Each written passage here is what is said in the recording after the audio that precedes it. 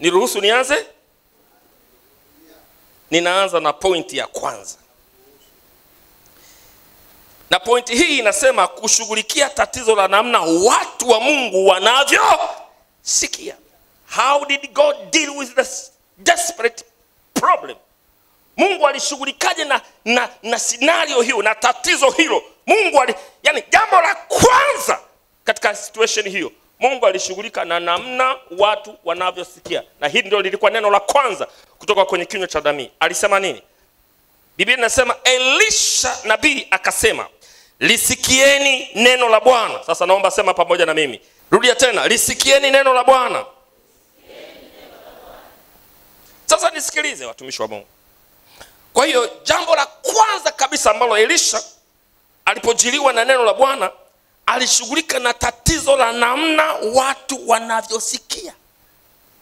Kwa sababu hilo ndio lilikuwa tatizo la msingi. Kumbe uamsho unahusika kwanza na namna watu wanavyosikia. Uamsho unahusika kwanza na namna watu wanavyosikia.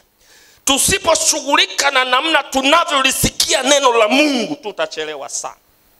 Yesu alifanya nini alipokuja kwenye Agano Jipya? Alishughulika kwanza na namna watu wanavyosikia. Paulo mtume alipoinuliwa na Mungu alishughulika na nini? Alishughulika kwanza na namna watu wanavyosikia. Akasema wana macho ya kuona lakini hawaoni, wana masikio ya kusikia lakini hawasikii, wana mioyo ya kupokea lakini hawapokei. Laiti wangelikuwa na macho ya kuona wakaona, na masikio ya kusikia wakasikia, na mioyo ya kupokea wakapokea, mimi ningeliwaponya.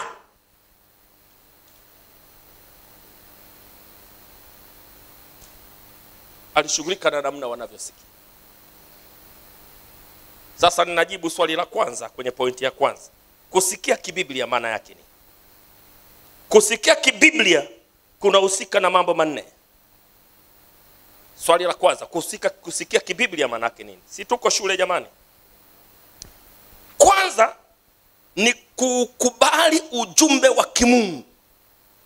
Mtu hajahesabika kama amesikia sauti ya Mungu mpaka amekubali.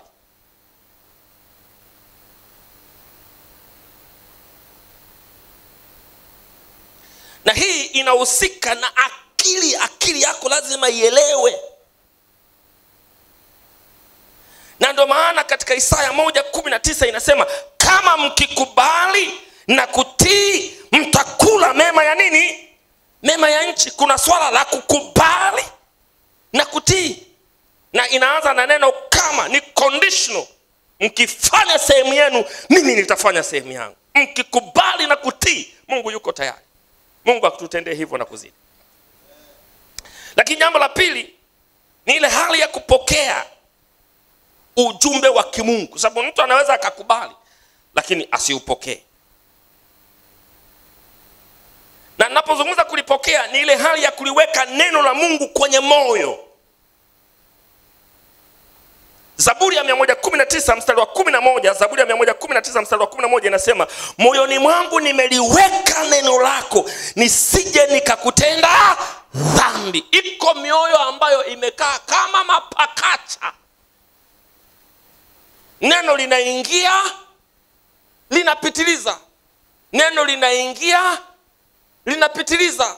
Biblia inasema wakijifunza siku zote, lakini hawawezi kufikia ujuzi wa kweli. Ni watoto siku zote, ni wachanga siku zote, hawabadiliki katika maisha yao. Mungu anirehemu, Mungu akurehemu. Hivi ni halali kweli mtumishi wa Mungu una miaka mpaka 7, mpaka 9, mpaka 10, bado unahimizwa fungu la 10? Ni halali? Mtu na umri wa miaka 10, wengine mpaka mmekuwa viongozi wa idara, mpaka leo tunapozungumza juu ya uaminifu katika zaka, unatafuta maandiko na waalimu watakao kusaidia kuhalalisha uasi na kutokutii. Eti fungu la 10 ni ni la Agano la Kale. Umefundishwa na nani? Maandiko yanasema watajitafutia walimu makundi wenye masikio ya udadisi, wasiokubaliana na kweli, na Mungu amewaacha kwa hasira yake. Maana walipokataa kuwa na Mungu katika akili zao, aliwaacha wakahapaka, wakageuziana na mambo mengine ambayo mimi sitaki hata kuyataja hapa. Mtu mzima leo unafundishwa zaka. Haya yanaitwa mafundisho ya awali ya watoto kiroho. Mtu anawezaje kuwa mpaka kiongozi bado swala la zaka? Yaani eti akipokea mshahara amepata, unajua ni utoto tu. Umepata milioni 1 mshahara wako. Milioni 1 fungu lake la 10 shilingi ngapi? Sasa ulikuwa unaishi kwa 300,000 mjini na umepanga, na Mungu amekuinua mpaka umefika milioni 1. Wakati ukiwa unapata 300,000, fungu lako la 10 lilikuwa shilingi ngapi? 30,000. Leo milioni 1 ukipata, yani kuna mtu mpaka akati anataka kutoa zaka anatafuta na Panado. Moyo unaenda mbio mpaka kichwa kinauma, jasho jembamba linamtoka, na handkerchief laki. Yani laki na hii Mungu sio fair. Yani laki unabeba yote laki. Hata change urudishi laki.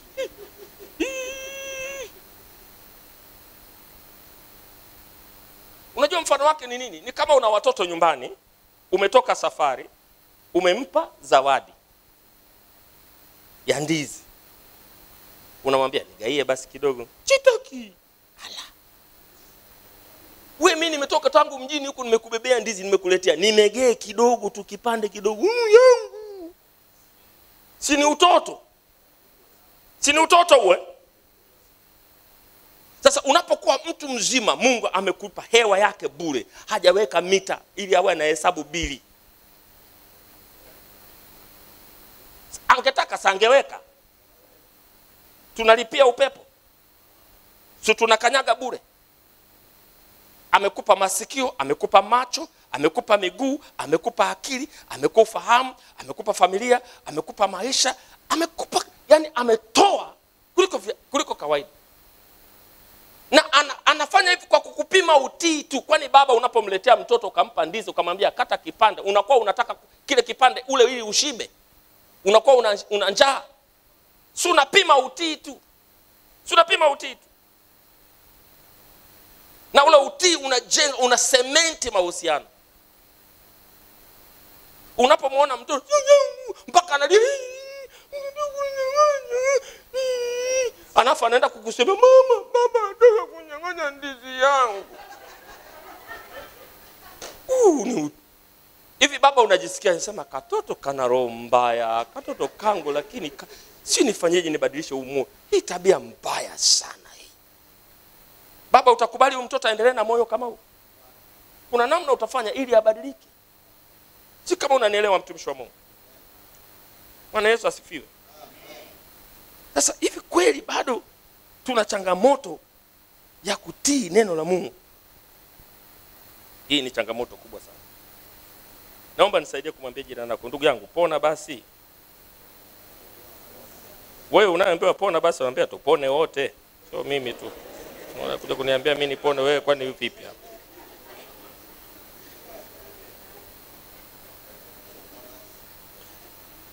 Amen. Nimesema Zaburi 119 mstari wa 11. Namba 3, kuchelewa kuutendea kazi ujumbe ni tatizo.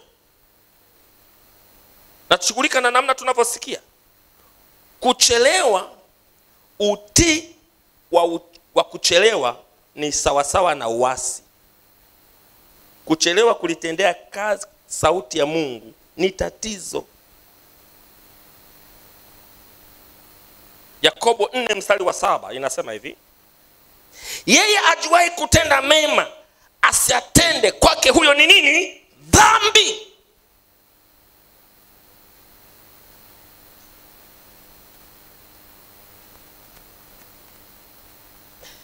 Namba 4 ni utii mtimilifu. Sema utii mtimilifu. Kuna kitu kinaitwa utii mtimilifu, ndicho ambacho Mungu anakitaka. Tunataka kumuona Mungu katika maisha yetu na tujifunze utii mtimilifu. Imeandikwa katika Wakorinto wa pili sura ya 10 mstari wa 4 mpaka wa 6. Na inahusisha na vita katika tunapozungumza juu ya utii mtimilifu. Maana silaha za vita vyetu si za mwili, bali zina uwezo katika Mungu hata kuangusha ngome, tukiangusha mawazo na kila kilichoinuka kijinuacho juu ya elimu ya Mungu, na tukiteka nyara kila sauti, au kwa lugha nyingine kila fikra, ipate kumtii Kristo, tena tukiwa tayari kupatiliza maasi mangapi?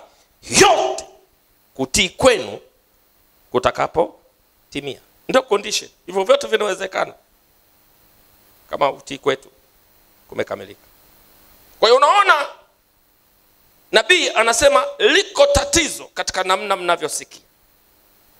Hilo jambo libadilishe. Tatizo liko katika Mungu, tatizo liko katika nyinyi wenyewe. Lakini swali la pili linasema hali halisi ya watu ilikuwaje wakati huo walipojiliwa na neno la Mungu? Hali halisi ilikuwaje? Nimeieleza kwa kifupi. Na ndio maana unasikia lile neno linasema Bwana asema hivi, kesho panapo saa hii kipimo cha unga mzuri kitauzwa kwa shekeli na vipimo viwili vya shayiri kwa shekeli langoni pa Samaria. Basi yule akida ambaye mfalme alikuwa akitegemea mkono wake akajibu yule mtu wa Mungu akasema, tazama, kama Bwana angefanya madirisha mbinguni, je, jambo hili lingeliwezekana? Akamwambia, angalia, wewe utakula, utaliona kwa macho yako, lakini hutakula. Hapa kuna vitu vitatu nataka nivibainishe ninapojibu swali hili, hali ilikuwaje? Jambo la kwanza, kulikuwa na njaa kali kiasi kwamba akiba zao zilikuwa zimemalizika zote. Na ukumbuke wanapitia magumu haya kwa sababu ya kumwacha Mungu. Na Mungu alisema maneno haya katika Mambo ya Walawi 19. Aliwaambia mapema. Aliwaambia, mkiniacha yatawapata mambo magumu. Hamtakuwa na uwezo wa kusimama mbele ya adui zenu. Mtakuwa na hofu, mkizungukwa na hofu pande zote. Hamtakuwa na uwezo. Hata kwenye Torati imeandikwa hivi. Mtakuwa mnaogopa hata kivuli chenu wenyewe. Katika vita vyenu mtakuwa mnapigwa tu. Mtapata magonjwa yasiyokuwa ya kawaida katikati yenu. Magonjwa ya ajabu ajabu.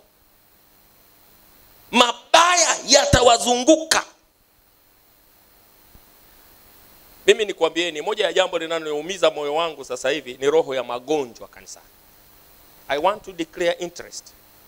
Kama kuna jambo linaniumiza mimi ni roho ya magonjwa yaliyoko kanisani. You can take it as just an ordinary thing, lakini sio kawaida. Kusanyiko lolote la watu wa Mungu, sema tu wanaoteseka na magonjwa, utashangaa nusu ya kanisa au robo tatu. Kanisa linaumwa. Nusu au robo tatu. Mapresha, makisukari, pumu, mpaka vifafa viko kanisani. Mpaka mapepo. Wapendwa wanapigwa na mapepo. Hali si shwari. Na tunapoteza wapendwa.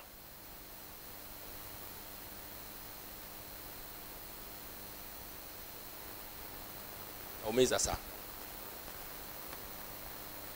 Inaumiza sana. Ni lazima tuwe na majibu ya mateso haya tulionayo. Kisoma Agano la Kale, neno la Mungu linasema, alisema sitaweka magonjwa ya Misri katikati yenu. Hatusemi kwamba hatuwezi kuumwa. We are humans na tuko duniani, lakini kuna kuonewa na magonjwa. Kuumwa ni jambo moja na kuonewa ni jambo lingine. Kuna kuonewa. Kuna kuonewa. Yako maroho ya uonevu kabisa nyumbani mwa Mungu, ya uonevu. Siku moja Zanzibar baba niliwahi kupata neema ya kushughulika na roho ya allergy. Nilitangaza tu vita na allergy za aina zote. Allergy ni aina fulani hivi ya mateso yaliyoko katika nyumba yako. Watu wengine wanakula nyama, wewe unaambiwa hivi ukila nyama itakudhuru. Watu wengine wanakunywa maziwa, wewe unaambiwa hivi ukinywa maziwa yatakudhuru. Sasa nchi yenyewe inaitwa ya maziwa na asali. Alafu unaniletea mimi biashara kwa nishomo. Usile vyakula vilivyoungwa. Sasa mimi nikule chukuchuku. Nakula chukuchuku. Masharti yamekuwa masharti. Mimi nikasema hivi, sikilizeni watu wa Mungu. Tuendeni mbele za Mungu, tumtafute Mungu. Tufute hii kitu. Na Mungu akafanya. Kama kuna allergy moja ilinishangaza ni allergy ya hela. Alafu unajua ukitaka kujua ni roho ya mateso, mimi ni Mkuria. Mimi napenda nyama, acheni masiara. Sasa eti Mkuria ana allergy ya nyama. Hii si roho ya uonevu? Au Masai ana allergy ya nyama? Ale nini sasa? Ana allergy ya maziwa. Akinywa maziwa anababuka, mwili mzima unavimba. Hii ni roho ya uonevu. Sasa nikakutana na Mchaga ana allergy ya hela. Kama sio uonevu ni nini? Sababu Mchaga na hela ni kama samaki ndani ya maji. Wakati nashughulikia mateso yaliyoko kwenye maisha ya watu, alikuja kaka Mchaga anasema hivi, mimi hela zangu siwezi kuzihesabu mwenyewe. Yuko kanisani, ameokoka, anampenda Mungu, lakini pesa yake hawezi kuhesabu mwenyewe. Anasema hivi, nikianza kuhesabu pesa, kuna kitu kinatokea. Nitapiga chafya mpaka damu. Kwa hiyo pesa yangu nampa mtu mwingine. Nihesabia hizo ziko shilingi ngapi? Nikasema huo ni uonevu. Hela yako anakuhesabiaje mtu mwingine? Utawaamini wangapi? Tulipiga hiyo roho mmoja baada ya nyingine, na zilikuwa zinachomoka hizo roho, ziliondoka. Kama kuna kitu kilinuma baba mpunga, kulikuwa na dada mmoja ni hotelia na ni mpishi. Ana allergy ya moto. Sasa utaolewa na nani baba? Sisi Wabantu, utaenda jikoni mama, haina biashara kwa eti zamu ya mwanaume. Tutachelewa huko, bado hatujafika. Anaenda jikoni mwanamke, tulisileteana mambo mengine mageni hapa. Huko tutafika pole pole. Oleteti mimi na hali ya moto, kwa kweli siwezi kupika, itakuwa ngumu sana hiyo nyumba. Sema amen. Sasa kamkuta dada mzuri kabisa, lakini ana allergy ya moto. Anafanya kazi hotelini, anaacha kazi kwa sababu ana tatizo la moto. Anasema mimi siwezi kukaa karibu na moto. Nikikaa karibu na moto, kinachotokea kwenye mwili wangu ni kitu kigumu. Nikamuuliza, wewe binti, hii kazi ya kupika ni kazi ya umejifunzia tu kazini au ni profession yako? Anasema mimi ni hotelia by profession. Kwa narudi mtaani kuhangaika na maisha kwa sababu nina tatizo la hali ya moto. Sema hii ni roho ya uonevu binti yangu, na kurudisha kazini. Uko tayari? Sema narudi. Tukaipiga akarudi kazini.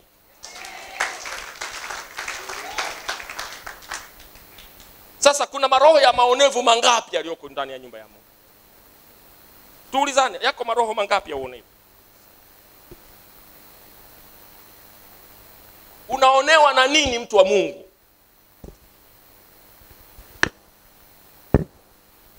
Unateswa na roho gani?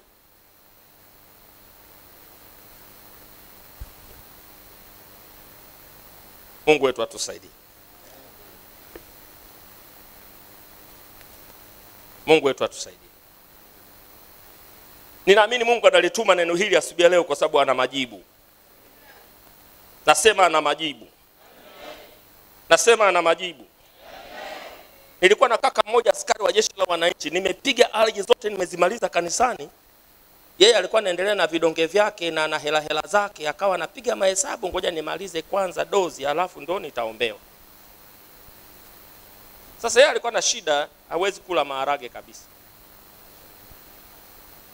Sasa siku moja ananiambia, mchungaji, mimi unajua wakati ule unapokuwa unaombea watu, mimi nilibaki. Nikamwambia, ulibakije? Akajieleza pale. Lakini neema ya Mungu ilikuwepo, akafunguliwa. Ninaamini leo ni siku yako ya kufunguliwa. Wangapi wanasema mimi leo ni siku yangu?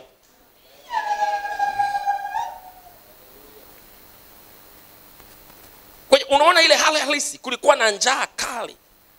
Umeelewa? Na kulikuwa na aina nyingi za mateso. Na haya mateso yalifungua mlango wa magonjwa na mapito yasiyo na majibu. Sababu Mungu alikuwa mbali nao. Roho ya uonevu, iko roho ya kuonea watoto wa Mungu, inatesa watoto wa Mungu. Iko roho lazima ishindwe kwa jina la Yesu Kristo. Walikula akiba zao zote, wakabaki hawana kitu. Kaanza kula mpaka vitu visivyolika, kula mpaka watoto wao.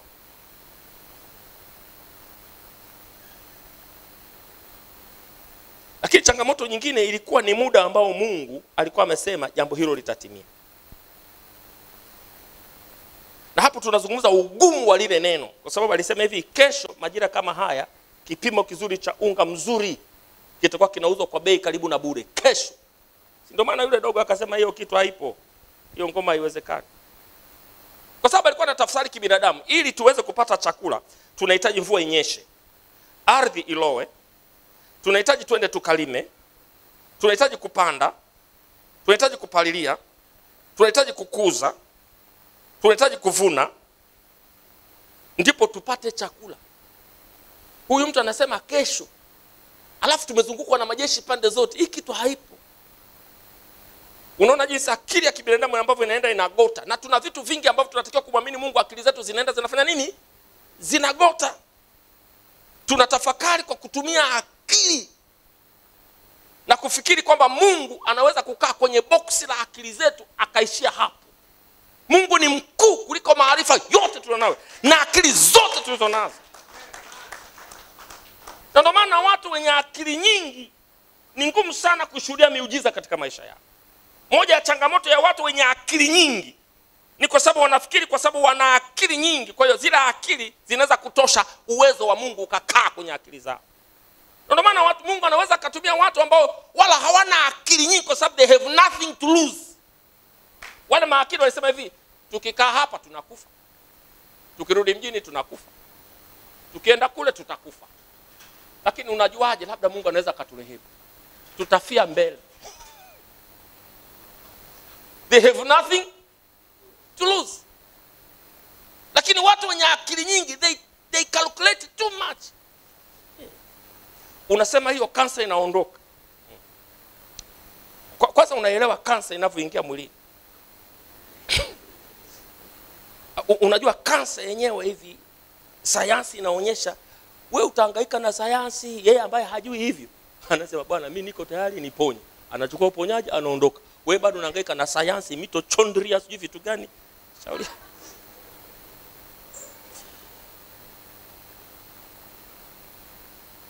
Ndio maana Biblia inasema epokeeni imani kama watoto wadogo. Mtoto mdogo yani akili yake inapokea tu. Yani ndio maana hata mtoto ukimchokoza anasema ndakusemea kwa babangu.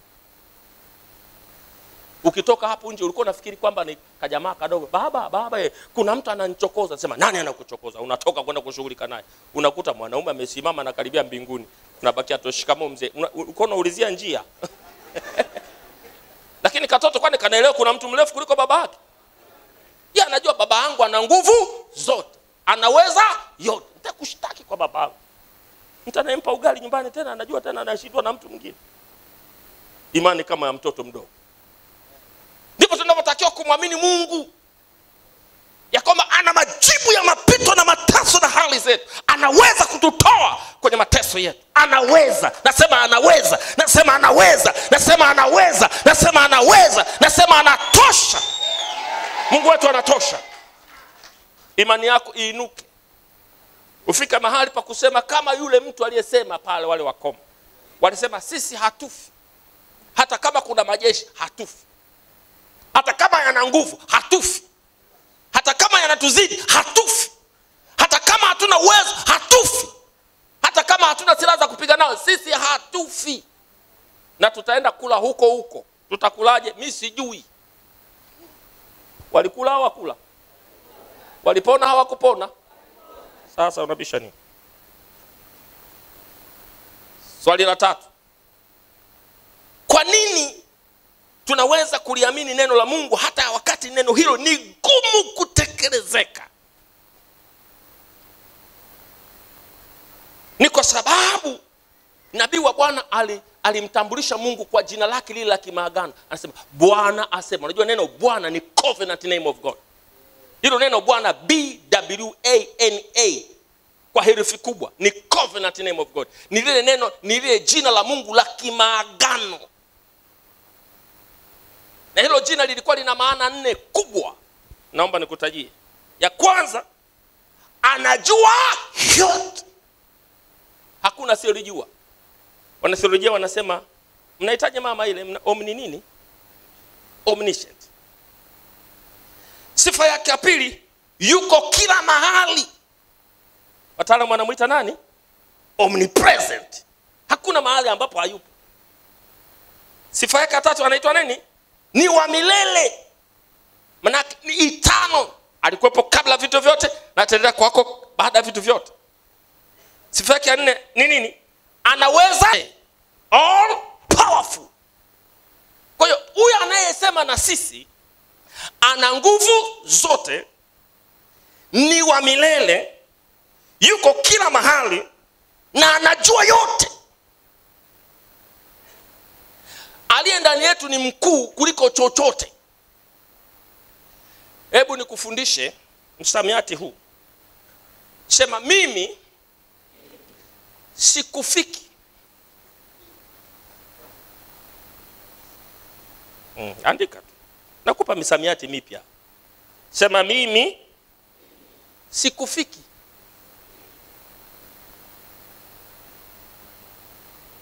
Au tuseme kwa lugha nyingine, sema I am unikufable.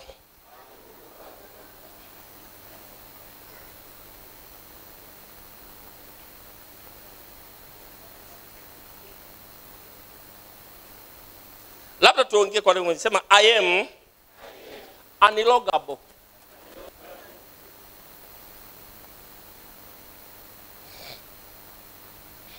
Hivi ibilisi atanifanya nini? Atanifanya nini? Jipi ambalo anaweza kulifanya mpaka wewe mwana wa Mungu useme amekuja na mbinu ipya? Ipi?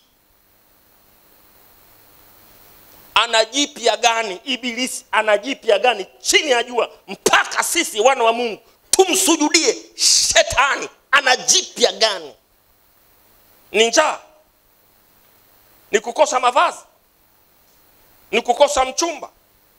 Ni kucheleweshwa kwa mshahara? Ni jambo gani linalokutenga na upendo wa Mungu Baba? Kitu gani ibilisi anakufanya nini? Binti wa Yesu, wewe ibilisi atakufanya nini? Mimi ndio maana binti akibakwa mimi simuelewi.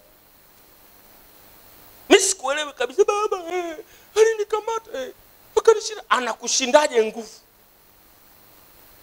Anakushindaje nguvu? Mtoto wa Mungu, ibilisi anakushindaje nguvu? Unajua mwanaume ukimgusa na nguvu za Mungu hivi anabaki kucheka cheka. Ndivyo tukua tumaanisha. Atakufanya nini? Kadude Kenya nako kaingia kadogo hata kwenye box ya kaenei. Unamgusa tu kwa kawaida sana. Umepakwa mwana wa Mungu. Ibilisi atakufanya nini? Atakufanya nini? Ibilisi akufanya nini? Hebu sema pamoja nami. Hivi wewe shetani utanifanya nini mimi? Utanifanya nini? Unajua tunakosa watumishi wa Mungu wenye jeuri ya Roho Mtakatifu. Tunawakosa hao. Tuna watu ambao akiona njaa akilala njaa siku moja unalia nini? Yuko mwanaume anavaa singa, anakula asali, anakula nzige miaka karibia 30. Yuko porini, hana nyumba ya kulala, hana kitu. Anatokea mjini, hana mchungaji, hana shemasi, hana kiongozi wa kwaya, hana speaker, ana sauti yake tu. Watu wanafunga maduka, wanakwenda mtoni. Yesu anauliza, mlikwenda kufanya nini? Mlikwenda kufuata unyasi unatikisika? Yuko mwanaume mmoja mwenye mafuta, mwenye Mungu unahangaika na gauni, unahangaika na makeup, vitu vya kupita tu hivyo. Una kitu kilicho bora kuliko makeup, una kitu kilicho bora kuliko hayo magauni, una kitu kilicho bora kuliko wanaume wanaokusumbua. Mungu ndiye naye na thamani kupita vyote hivyo. Ibilisi atakufanya nini? Aliyekwambia una sura mbaya nani? Mimi mtu mmoja akaniambia, Marwa, wewe sio mhubiri mzuri. Nikamwambia, mhubiri mzuri anafananaje? Mhubiri mzuri bwana, sauti yake inajaa kwenye maiki. Wako watu kazi yao kuvunja wenzao moyo. Mhubiri mzuri sauti yake inatakiwa kujaa kwenye maiki. Mhubiri gani wewe una sauti nyembamba kama ya kike? Mhubiri anataka sema, "Hello. Bwana anasema." Nikamwambia, basi kwa taarifa yako wewe huelewi sauti ya hatari ni ipi. Ukitaka kujua sauti ya hatari ni ipi, kaangalia radi inapopiga. Hatari ni ile nyembamba ile nzito. Tulia dogo.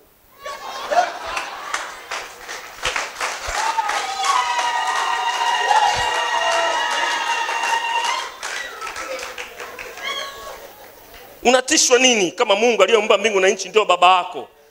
Na kwa taarifa yako, kwa Mungu hakuna mjukuu. Sisi wote ni watoto wa Mungu, tuna haki sawa. Anakutisha nini? Unatishiwa ajira. Wakati babangu ndiye ananipa, anakupa pumzi, unanitisha nini? Huyo anayekutishia kwa taarifa yako, unaweza ukachukua hata usingizi wake wa wiki nzima ukasema hivi, sasa kwa taarifa yako, wewe una mamlaka na mshahara wangu, una mamlaka na mambo mengine, mimi na mamlaka na usingizi wako. Nachukua usingizi wako, yani hutauona siku 7 utanitafuta.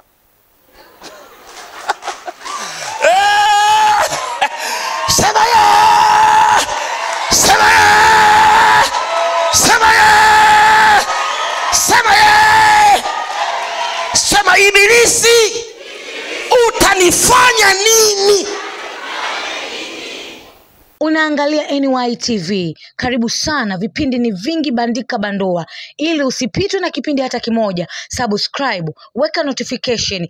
Fanya hivyo sasa ili usipitwe na mambo mazuri yanayoanza tarehe 1 ya mwezi wa 9. Kuna vipindi vingi vizuri kwa ajili yako. Saa ya Uamsho ni kipindi kimoja wapo, lakini pia tuna kipindi kizuri cha mahusiano. Tutakuwa na walimu watakaotufundisha, watakaotusaidia kuganga mioyo yetu. Sio hivyo tu, tuna kipindi kizuri kinachoitwa Story na NY TV. Kina mafundisho mazuri ndani yake, lakini pia tuna kipindi cha afya ya mwanao. Hapa tutazungumzia mambo yote ya afya za watoto mpaka watu wazima na tiba yake. Lakini kama haitoshi, kuna vipindi maalum vinakuja kwa umaalumu wake. Ni wapi? Ni NY TV. Huja subscribe, fanya hivyo sasa, weka notification. Kazi ya vipindi tuachie sisi. NY TV, kituo bora cha matangazo.